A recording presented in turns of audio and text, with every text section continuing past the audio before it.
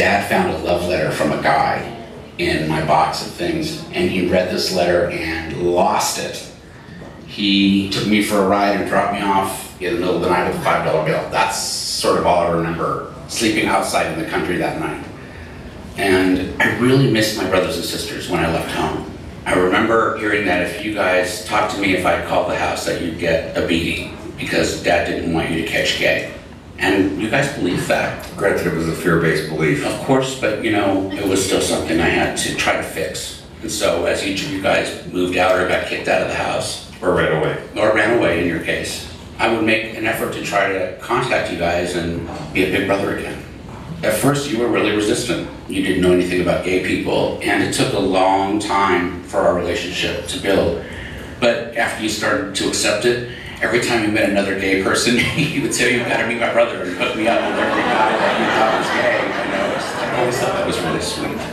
And that's when we started coming back together, you know, as brothers and sisters. Brian, Pam, Chris, Mike, Jude, Amy, Josh, and Luke Henry. Now, Luke Henry, I didn't even know because he wasn't born until I was like 19 or 20, and I hadn't seen him in ever.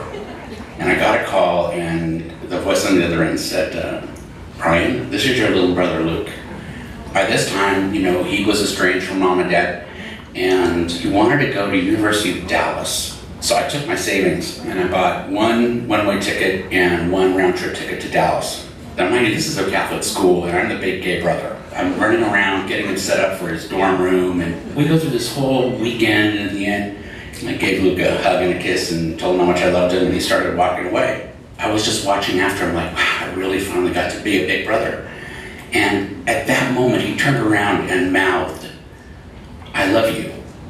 It was the most beautiful moment I had ever experienced.